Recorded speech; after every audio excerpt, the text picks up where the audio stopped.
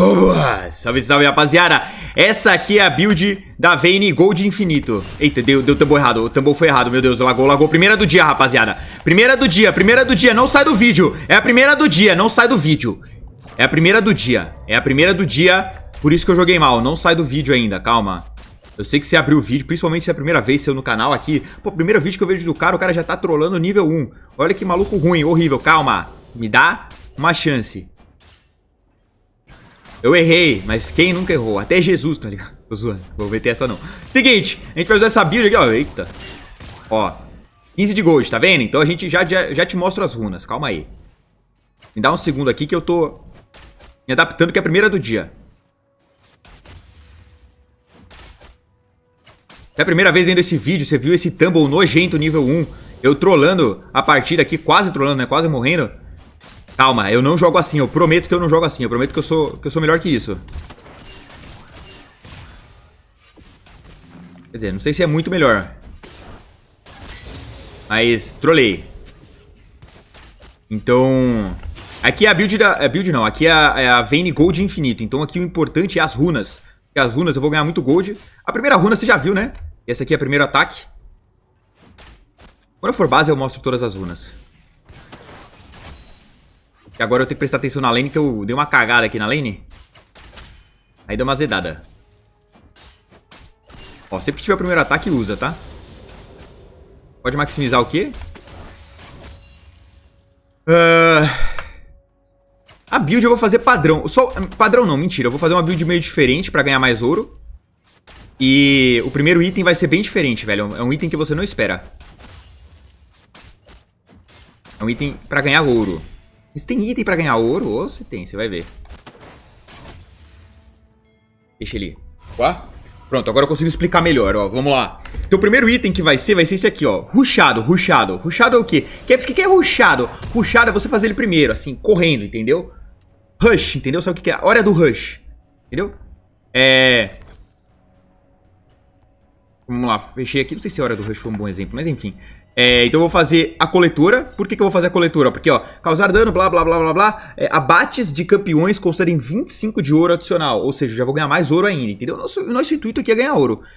Inclusive nos comentários, deixa aí se você sabe algum item mais que eu posso pegar para ganhar mais ouro ainda. Tem que ser de suporte, né? Porque, pô, não vou fazer item de suporte também. Não tem muito sentido isso. Tá? Então eu vou fazer a coletora primeiro. E aí as runas. Primeiro ataque vai me dar ouro, né? Basta ler a runa. Calçados mágicos, aí eu não pago pela bota, eu ganho a bota de graça, então é como se tivesse ouro. Entrega de biscoito, eu posso vender os biscoitos depois. Não sei se eu vou vender, mas eu posso ganhar mais um ouro. E aqui, para eficácia cósmica, eu peguei porque é o que tinha mesmo, não é porque dá ouro não. Aí na secundária, gosto de sangue, não sei se tinha uma opção melhor para ganhar ouro. E caçador de tesouros para ganhar ouro. Ou seja, o intuito aqui é a gente ganhar ouro. Deu pra entender, né? Deu pra ver, né? E com ouro a gente faz o quê? Fecha a build rápido. Tá? Então o intuito aqui é a gente ficar milionário e aos 20 minutos a gente já tá full build, entendeu? Aos 20 minutos não sei se é possível. A gente vai tentar o mais próximo disso. Aí eu vou buildar a coletora pra ganhar mais ouro. Quando eu pegar uma kill ou assistência, né? Ali tá falando de abater, mas se você pegar assistência também, você ganha aquele ouro extra. Comenta aí, aliás, se faltou alguma runa pra eu ganhar mais ouro, né, velho? Eu poderia ter substituído por alguma que desse mais ouro. Tem a triunfo também dá ouro. Mas se eu pegasse a triunfo, eu não ia conseguir pegar a caçador de tesouros. Eu acho a caçador de tesouros melhor do que a triunfo. Porque dá mais ouro, né, velho? A triunfo você tem que ganhar. Nossa, tem que bater muito. E aqui, ó, toda vez que sair de cooldown, o meu primeiro ataque, eu dou um auto-ataque pra ganhar aquele ouro, né? E aqui o interessante... Por que Vayne top, então, né? Por que não no bot? Porque, cara, no top... ou até no mid, a chance de eu jogar contra um melee, um campeão corpo a corpo, é maior. E por que isso é bom? Porque aí eu consigo dar o primeiro ataque mesmo e usar a runa de uma forma mais eficiente, entendeu? Então é legal que eu jogue no top. Vayne top, né, com essa runa. Pra eu conseguir aproveitar melhor. Ó, já ganhei aqui, ó, 62 de ouro. É pouco, por enquanto é, mas a gente vai ganhar mais à medida que o jogo for passando. E quanto mais dano eu der, mais ouro eu ganho, ó. Vou ganhar mais ouro, ó. Ganhei mais 8, tá vendo? Porque é de acordo com o dano extra que você deu. Enfim, você lê a runa lá depois. Mas ela funciona basicamente... Tipo assim, se você der o primeiro ataque, você já vai ganhar 5 de ouro por dar o primeiro ataque. E aí você vai causar 10% a mais de dano.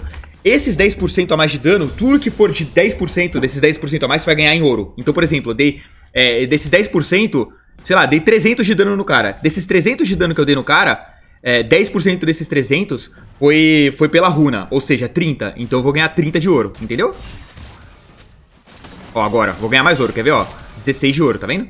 Eu dei mais dano dessa vez, enquanto ele tava disponível pra eu bater e dar esse dano extra.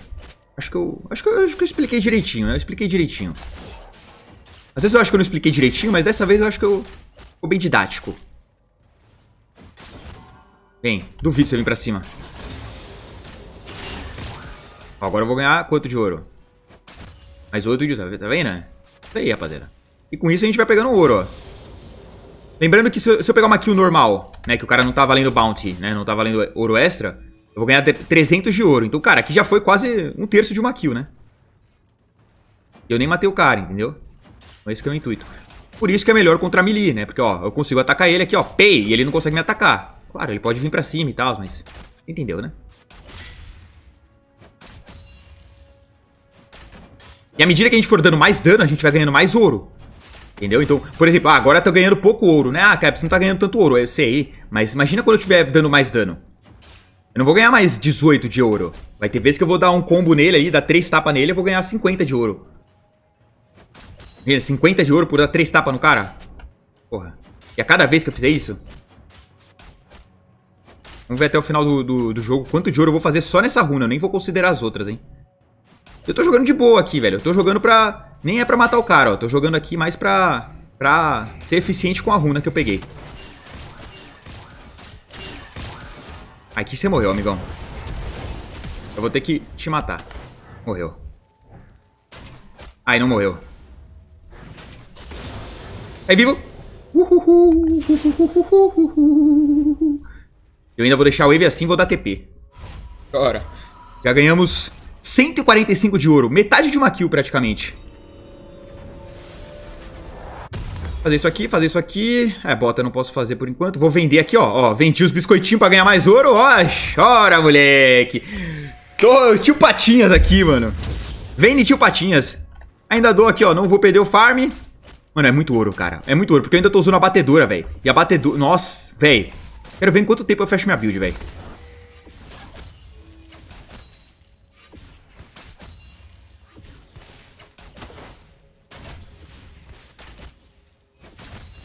Quanto tempo será que eu consigo fechar minha build, velho?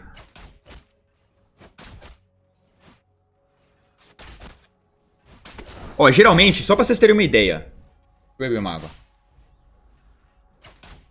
Só pra dar uma noção assim pra vocês. Geralmente, o primeiro item você fecha...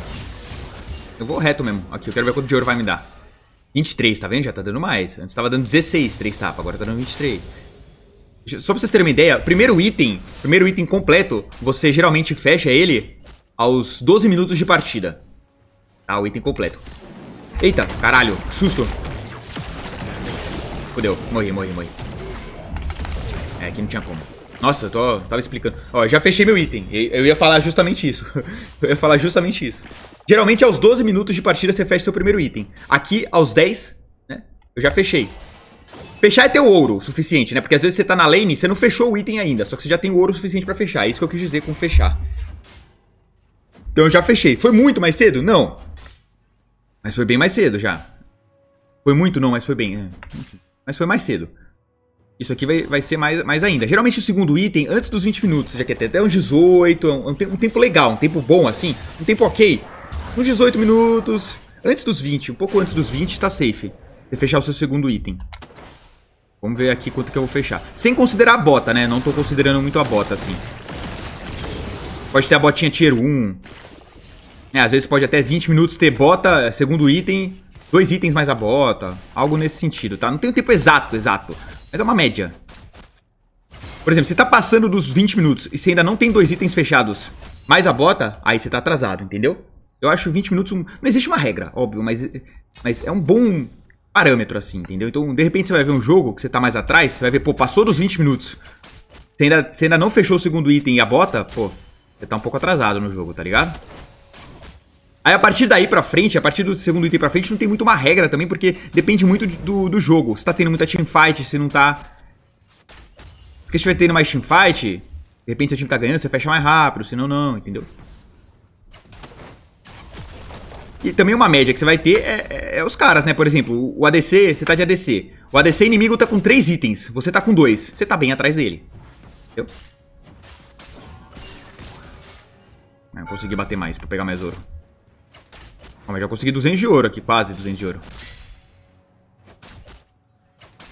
O dano o que aparece aqui é o dano extra que eu dei, né? Dano causado, ó, tá vendo? E o ouro recebido. É bem próximo, assim, o dano causado. É um pouquinho, geralmente é um pouquinho menos o ouro. Mas é bem parecido. Ó, 32 de ouro já. Consegui nesse combinho aqui. Já estamos aí, ó, com 215. Estamos quase uma kill que eu peguei só na runa.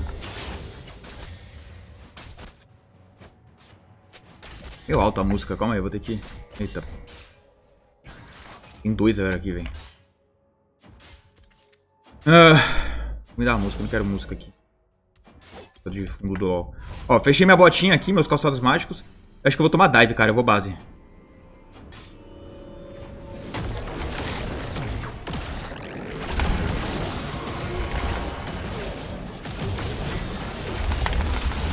Pariu, viu, mano. Não consegui base. Se eu tivesse flash... Eu tinha flash, eu não flashei? Eu acho que eu não tinha flash, meu flash tava pra voltar, se eu não me engano. Enfim, morri. Tudo bem. Então eu vou ter um spike muito forte agora. Agora não, já, porque eu vou fechar minha batedora. E aí eu já vou ter mais ouro que eu vou conseguir. Eu vou ter que dar TP aqui. Segundo item que eu vou fazer aqui, eu não faço ideia, mano. Eu honestamente não sei. Cara, acho que eu vou fazer guinso aqui, viu? Eu vou ter que dar bastante auto-ataque nesse jogo, pelo jeito. Eu vou fazer guinso. Mudo item.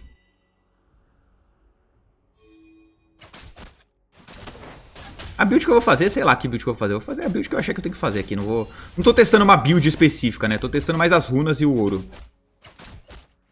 Quero ver se consigo ganhar um ouro rápido. Ah, acabou a barricada já, velho. Isso, vem pra cima.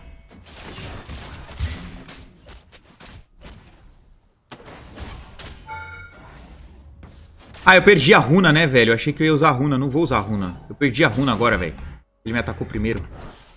Primeiro ataque, a runa primeiro ataque é pra quê? Pra você atacar primeiro, né? Obviamente. Claro, a questão de itens que eu falei... Ah, fechador... Caralho, é o Ziggs. 06, chora. A questão de itens que eu falei... Pô, fechar 2 itens aos 20 minutos. Claro, vai depender do item que você tá fechando. Por exemplo, item mítico, olha isso aqui. Rumo do infinito é 3.400. Pô, é um dos itens mais caros do jogo. Se eu não me engano, é o mais caro, ó. Aqui tá por ordem de valor, tá vendo? De preço. Ah, não, é 3.600, é o Rabadon, mas tá entre os itens mais caros. É o segundo mais caro, assim, né, pela ordem. É o segundo item mais caro. Então, obviamente, velho, isso vai demorar um pouco mais. Então, por exemplo, item pra assassino, item mítico de assassino é mais barato, você vai ver. Vou mostrar aqui pra você. Então, a gente vai ver, ó, item de assassino aqui. 3.100. Custa 3.100, é 300 de ouro mais barato. É uma kill a menos que você tem que pegar. Você vai fechar mais rápido, óbvio, né? A DC demora um pouco mais, porque os itens acabam sendo mais caros. No geral, assim, né? Não todos, não é uma regra.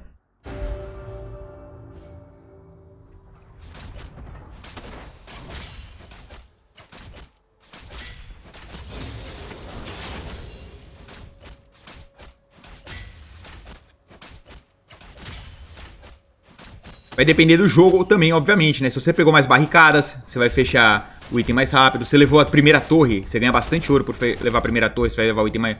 Vai fechar o item mais rápido.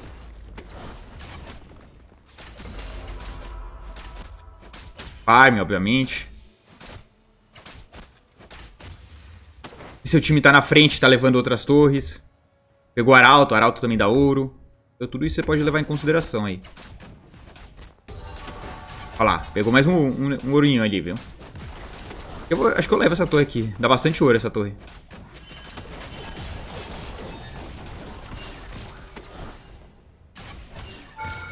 Queria bater de novo pra pegar um ouro extra. Eu não vou conseguir levar essa torre se pá.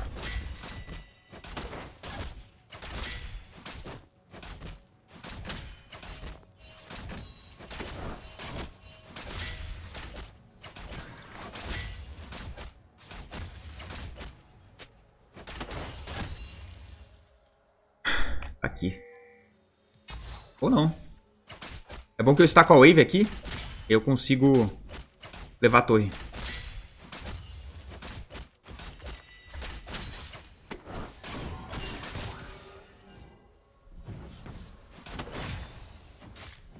Pra cima.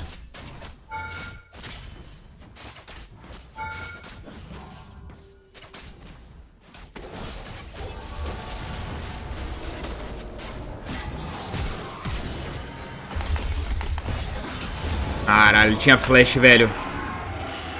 Ah, ele tinha flash. Desgraçado. Tudo bem. Não tá tão ruim assim. Tô quase fechando o segundo item. Até tá dentro do tempo, né? Considerando que eu tô atrás. É que meu time tá bem atrás. Olha isso aqui, velho. Tá 28 kills pros caras, 12 pra nós. Né?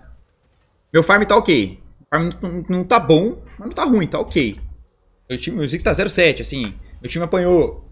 Caos. Considerando isso, eu tô bem na frente da Riven em termos de item. Tá bem, tá ok. Nada demais. Também não tá ruim. Só dei TP pra ela não levar a torre, velho.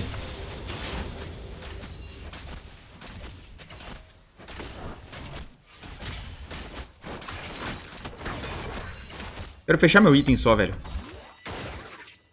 1.100 e pouco. Mais um daninho extra. Mais 13 de ouro aqui. É, fechei meu segundo item. Tá na média, tô dentro do tempo. E pode ter certeza que isso aqui ajudou, viu? Se eu não tivesse com essas runas, eu estaria bem mais atrasado na build, velho. Ela já me ajudou. 2 itens e a bota. Antes dos 20 min. Show de bola. Pra quem tá atrás, eu tô muito bem, velho. Tô muito bem mesmo. Atrás, não a lane, né? A lane da Riven eu tô... Digo, o time tá atrás, né? Ainda tomei camp, tomei dive. Cara, me divaram aqui, então tá suave. Tomei camp não, mas tomei gank. Camp não, camp eu tô... Exagero. Agora eu vou dar um dano legal, ó. Já ganhei 264 na runa. Agora que a runa começa a ficar mais legal. Agora eu começo a dar mais dano e eu vou ganhando mais ouro. Pra gente lutar aqui, não dá não? Queria matá-la. Porém... Vem pro top, pai. Alguém vai vir pro top, será?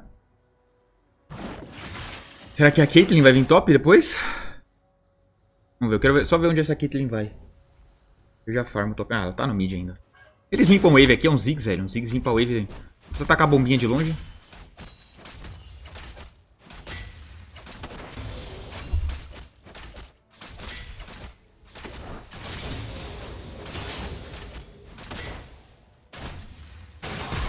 Vocês estão lutando, cara?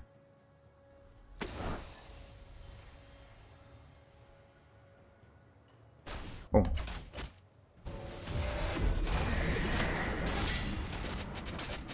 Cara, eu vou levando aqui, velho.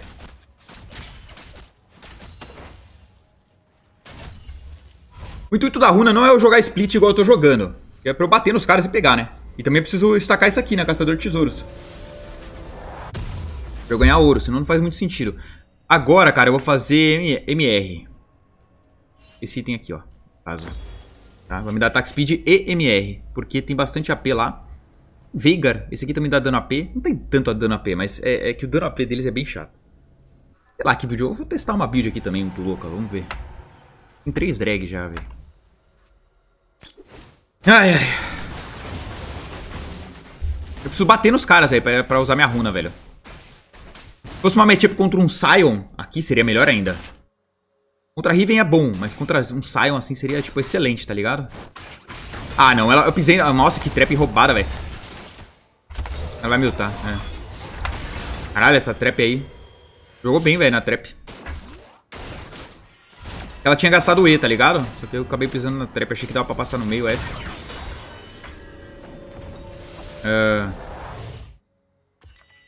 Tá bolado pra caralho também, ó. 13/4. Ó, você pode ver que eu não tô muito diferente dos itens da Caitlyn, se você for ver. A Caitlyn tá 13/4. Agora ela vai base, provavelmente ela vai fechar algum item. Mas você vê que ela tem, ó, um item fechado, 2 itens fechados, tá indo pro terceiro. Eu tenho um item fechado, 2 itens, tô indo pro terceiro já. Eu tô bem próximo dela e ela tá, pô, bem na minha frente em termos de kills, né? A Samira também até, ó. Tá indo pro terceiro já. É que a Samira pegou 5 kills, né? Eu peguei uma kill, né? Você tem que levar em consideração isso. Eu peguei uma kill. Eu tenho quase o mesmo tanto de itens. Cadê o cara? Ele tá aqui, ó. Aí, ó. Oh, agora eu ganhei ouro. Agora... Vamos ver o código de ouro que eu ganhei, velho. Nessa kill, velho. Eu quero matar a Caitlyn. Vai me dar muito ouro essa Caitlyn. Chora! Nossa, ela me deu 900 de ouro. Olha o tanto de ouro que eu ganhei nessa kill, velho. 900 da kill, mais 25 disso aqui, mais do caçador de tesouros, mais da runa que eu dei primeiro ataque. Meu Deus do céu, foi muito ouro. Ganhei 1k de ouro pra mais nessa kill.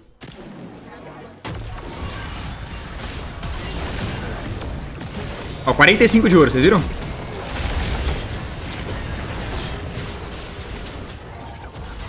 Calma aí.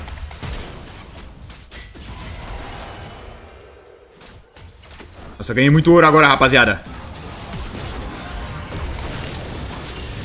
Cara, flechou em mim, ó. Ainda ganhei mais ouro ali. Olha isso aqui, fechei o item, pronto. Fechei o item, rapaziada. Nossa, isso aqui foi muito bom pra mim, velho. Peguei 2 targets aqui, né? Peguei na Caitlyn e o Zeke eu não peguei porque ele tinha passiva. E no Pyke. Olha isso aqui, 390 de ouro. Já tô com 3 itens fechados, tá? A Caitlyn também, mas a Caitlyn tem 13 kills, velho. Tenho 4. E meus itens são mais caros, ó. Vamos lá. Vamos ver se é o mesmo preço. Vamos ver os itens dela e o meu. Quero comparar. Por que eu tô fazendo essa matemática? Pra ver se vale a pena ou não, ó. Ó, esse item dela é mais caro. O meu é mais barato. Esse aqui é mais caro dela. Tá. O chuva de canivete é o mesmo preço, tá? Da coletora. Então, igual. Esse aqui é mais caro, ó. 3.200. O próximo que ela tá fazendo é esse aqui, ó. 3. Então, em termos de ouro, é igual. Em termos de ouro, a gente tá igual. Tô com a mesma quantidade de ouro que ela.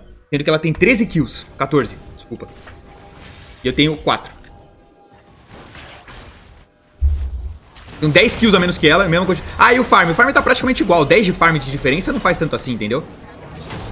Aí, mano, eu não posso passar aqui por causa da trap, velho.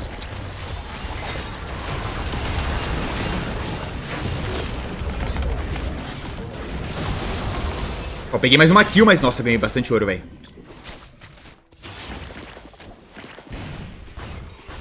Oh, agora eu vou fazer isso aqui, ó. Falta só a kill no Veigar pra eu estacar o caçador de tesouros.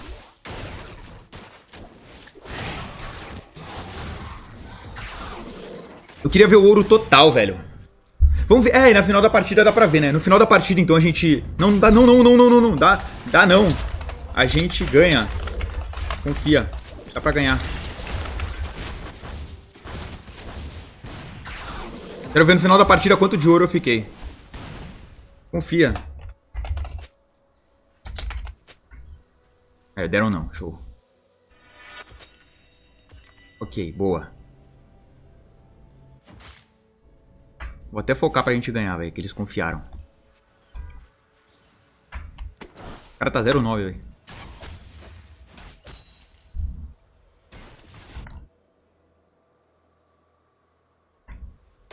Eu tô sem ult, senão eu ia pra cima dela, velho. Só não fui pra cima dela ainda porque eu tô sem ult.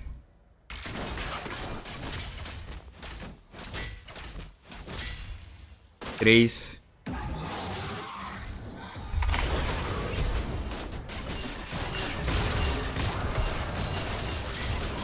Valeu, obrigado. Tava precisando desse ouro mesmo. A ult voltou na hora, hein. Tem drag, né? Tô indo lá, deixa eu só farmar essa wave aqui. Ó, o nosso farm tá igual, o meu e da Caitlyn. 180, 170. Eu tenho a mesma quantidade de itens que ela.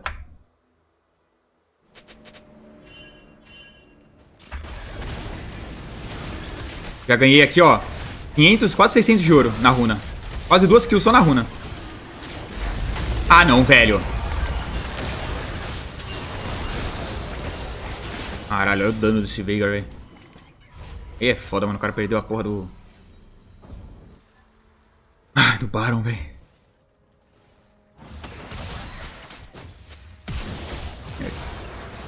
Que cara bom, né, velho? Mecânica avançada, flash e ult.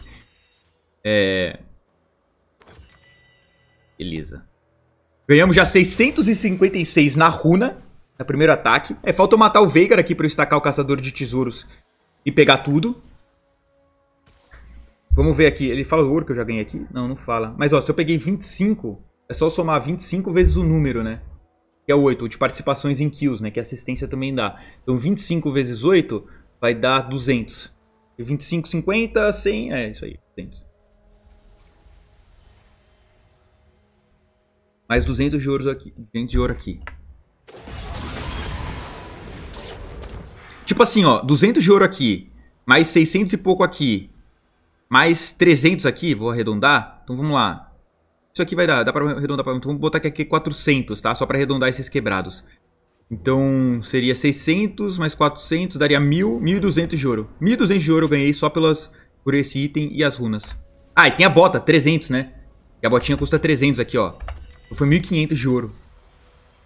1.500 de ouro. Quase um item fechado.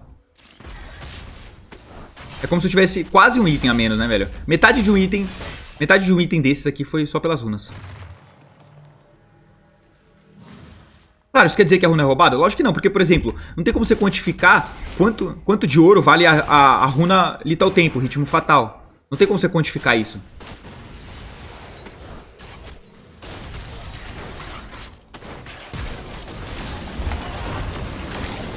Ai, velho, o Veigar me matou. Caralho, mas tá foda esse jogo aqui, não vou mentir não, hein.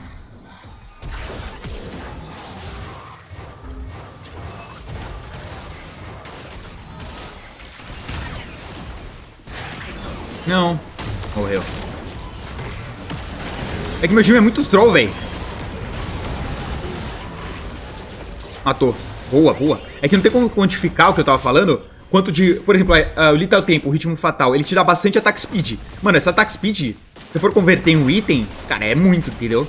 Só que aí tem que ver quanto que você tá usando. Então, não é só o ouro, tá? Só pra deixar claro.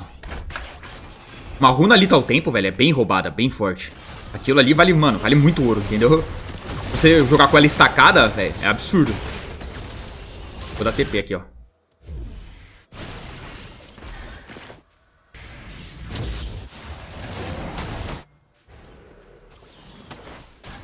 É quem tava faltando, né? Ai, nossa, olha que boneco legal. Não, tá não. Olha que boneco legal. É quem tava faltando aqui. Agora eu peguei meu ouro. Peguei aqui também 700. Não, não, joga. Vamos que dá. Aí, joga, boa. Preciso fazer... Não sei o que eu faço, velho. Vou fazer aqui SS aqui. Depois eu posso vender a coletora e fazer outra coisa, né? Enquanto eu não tenho ouro suficiente pra fechar a build. Quando eu fechar a build eu posso vender a coletora. Eu não preciso mais ficar coletando ouro, entendeu? Mas ó, até agora 700 de ouro. Mais 450. 700 mais 450, 1.150. Mais quantas kills eu peguei? 9. Então foi pra 225. 1.150, 1.370. Ô, louco, robô.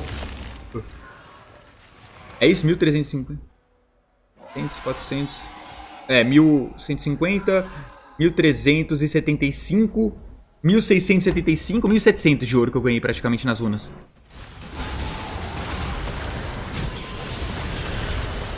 Dale, ó. Tô falando que dá pra ganhar, porra. A skin da Samira ficou pica demais, tá?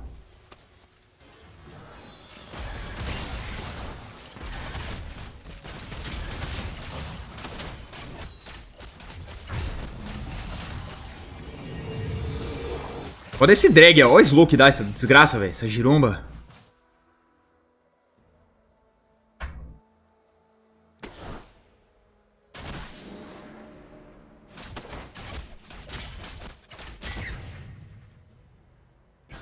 E esse jogo tá difícil, viu, mano? A gente tá com a metade dos kills dos caras. Se a gente tivesse num jogo mais favorável, teria ganhado mais ouro ainda. Ou se eu tivesse uma matchup tipo um Sion, Ornn top. Nossa, eu ia ganhar ouro infinito, tá?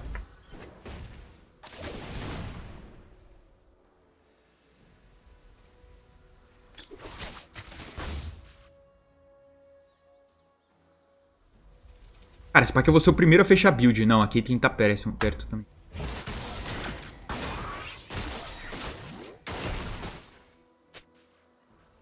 Do meu... Eita, caralho. Ah, velho.